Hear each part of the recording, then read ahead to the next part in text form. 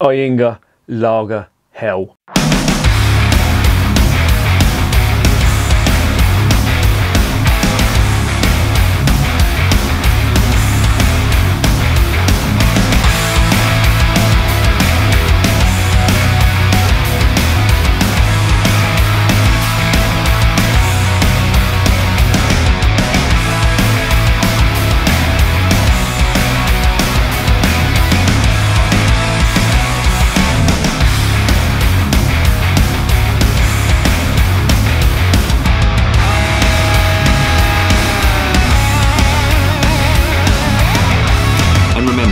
Life is too short to be drinking shitty beer.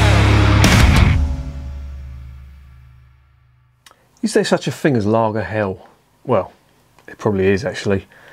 Carlsberg probably brew it, or AB InBev, one of them two shysters. Let me close that down, that is going to stand like it's frying like an egg. Welcome to another edition of Ben's Bikes and Booze Reviews. I've got this one. This is from the Ayinger Brewery, one of my favourites from Bavaria. And this is their lager hell. This is the one, I think it's the only one, is it? It might be. This is the only one I haven't tried from their range. I absolutely love them. They're a great brewery, and they're not part of the top 6 from Bavaria. So unfortunately they're not allowed to sell beer in Munich. But as I've always said, I have been told on very good authority, I've never been to an Oktoberfest, but I will do one day when this fucking virus bollocks is over, that they do a really good little Oktoberfest of their own. And I've heard that from another fella as well. He went to Augsburg one year and he said, you know, Munich is full of the tourists and all that. You go to these little German towns and villages, he said the Oktoberfest is much better. So they do it all over Germany. It's not just Munich, but they, you know, the consensus is the beer is better down there. Whether that is true or not is another thing. But anyway, it is absolutely fucking sweltering out there, and it's just been a bit of a storm. It's been pissing down. I was going to ride down to the coast today on the bike. When it started raining, I just thought, well, that is just going to take all the fun out of it. So me and a mate, we're going to ride down there. He's got an old vintage Harley, and we were going to get on down to Herne Bay, but sadly that was put on ice. So now I have got this to console myself with. And I'll tell you something, in this weather, I don't think you could get a better beer than a Bavarian lager to refresh you. So that is why I really don't want to talk much. I just want to get this beer down my fat Gregory.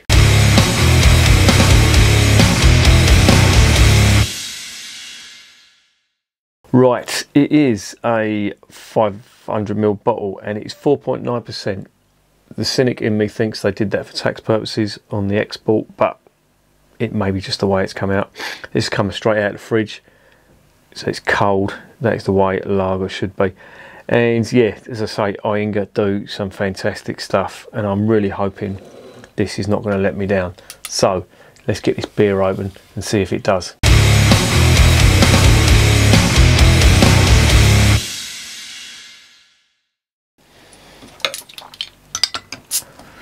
Right, here's the cap, and I absolutely love the Ayinger caps. It's like a little oil painting. I think that is a little painting of the brewery, but they have them on all their beers, and I absolutely love it. There was a German bar around the corner from where I worked when I was going into the office. I'm working from home now, but that's where I discovered Ayinger beer. I'd never heard of them before, and they did the Alt Bayerisch Dunkel. I think the Keller beer was there as well, but there was a couple of other Ayinger beers, and they were all fucking superb. And it's a shame because that bar, I think, is now going to close because everybody who worked in that office or in that building, they're not going to be going in there anymore, and we were the bulk of their trade. So sadly, I think that is going to go, and that really upsets me because they did the best beers. If you looked at the fridge, it was just like a selection of the best German beers, and it's probably going to go now, which is a real shame. So thank you, COVID-19. Right, let's get this beer filled out. As I said before, I am not sniffing beer in the bottle anymore. There is absolutely no point. You're just going to get the yeast. State of this fucking glass. Look at that. That is disgusting. I'll have a word with that dishwasher. I'm going to marry her in a couple of weeks. Don't tell her I said that. She will fucking chop my bollocks off. Interesting.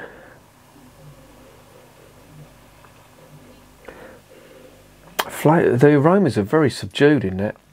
I'm getting faint, noble hop aromas, but not much else, which is a real weird one for me. I thought this would be full of aromas. Let's have another smell. Oh yeah, there's a bit more now. There's a little touch of sweet malt and a little touch of black pepper on that, but not a lot else. That's unusual. Normally the Ayinger beers are just full of big aromas. Hopefully the aromas are deceiving me and this is going to be an absolute stunner. Maybe I'm building it up and I'm going to get very disappointed. Oh well, only one way to find out. Fucking, oh, just before I do, look at the carbonation in that. Now I've just tried the Hacker-Shaw Hell, and the carbonation wasn't as aggressive as that, but it was quite aggressive, but it was so smooth. And again, maybe I'm building this up to be more than it is, but as I say, the proof is in the tasting.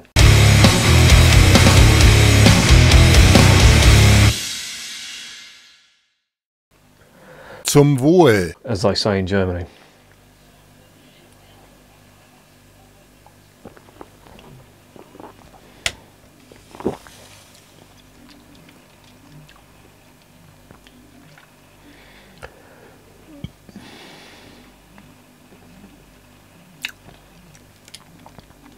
Not bad.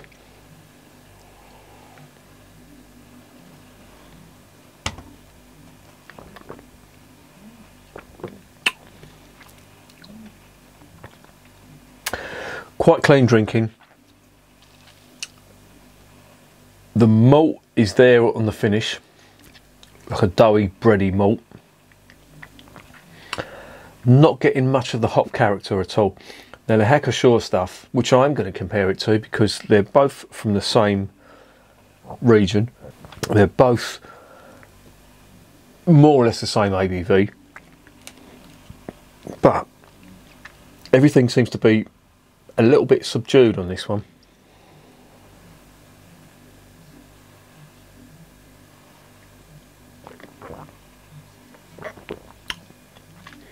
Carbonation is a little coarse on that as well, but I have to say, all things considered, that is not bad. I'm being harsh on it because I'm putting it up against the very best. I'm judging it against its peers. Now, these do probably one of the best dark beers I've ever tasted. The Alt Bayerisch Dunkel, that is absolutely gorgeous. And the light Weiss beer was quite nice. The Keller beer was pretty good too. I had really high hopes for the lager, and I'm a little bit disappointed.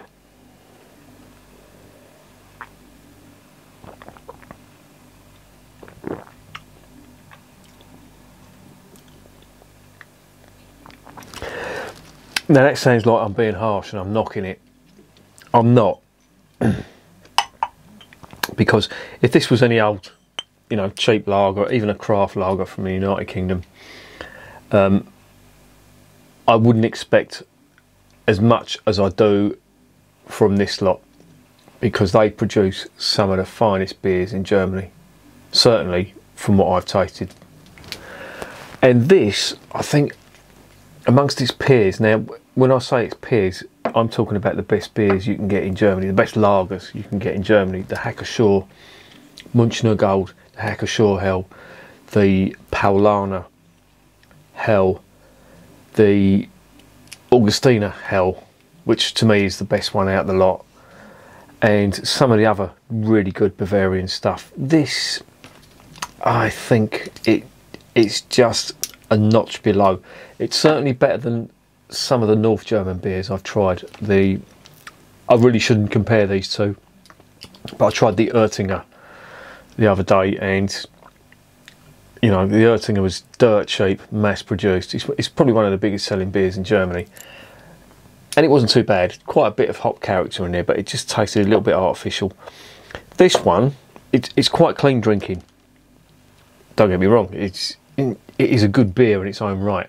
It's clean drinking.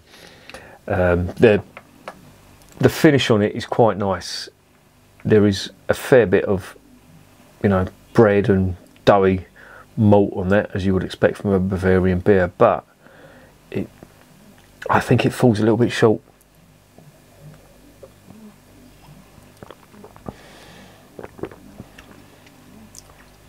It falls a little bit short when being compared to the best. But having said that, it's really good. And again, I want to stress this point. It sounds like I'm being harsh on it. I'm not. That is a fantastic beer, but I'm comparing it with the very best because it comes from that region. This will piss all over anything coming out of the United Kingdom, well, basically any other country in Europe, as far as lagers go. But when I'm putting it up against the German stuff, I think it just falls a bit short. And maybe I've been spoiled. Maybe I should have tried the Hacker Shore after this. I probably wouldn't have sounded as harsh, but I'm going to stop criticising it there, and I'm going to emphasise its good points. The carbonation has calmed down there. The mouthfeel is really nice. The flavours are there. You know, there is the noble hop flavour, the German Hallertau flavour. That's what I'm getting from it, that type of, you know, typical German noble hop flavour. The malts are there as well, but they're just turned down a little bit. And that to me is a little disappointing. I don't know whether that's, you know, whether that's me being spoilt, but that's what I'm getting from this. But it is good. I mean, fuck me, you know, if I hadn't have tasted the Hacker Shore, this would have been like a revelation.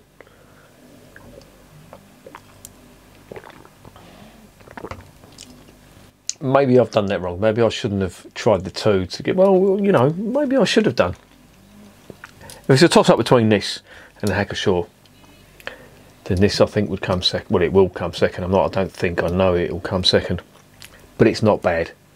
Please, please don't think I'm knocking this beer. This is a good one.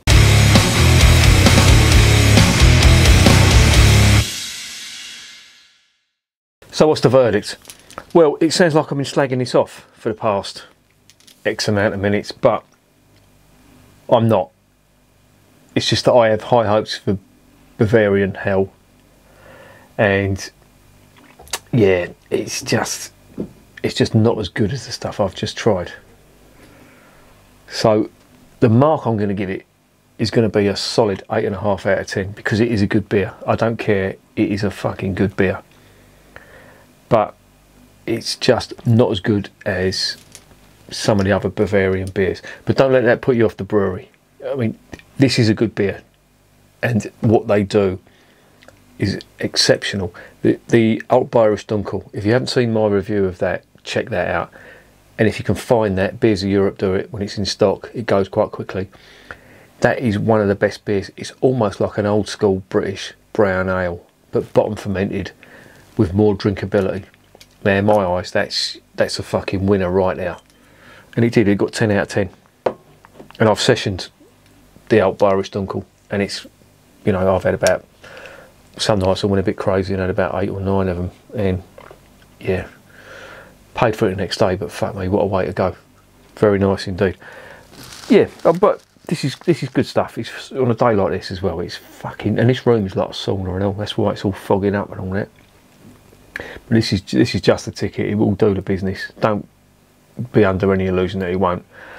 It's just not as good as the other Bavarian stuff. So it's going to get 8.5 out of 10, and I'm going to recommend it. And remember, beer is working class champagne.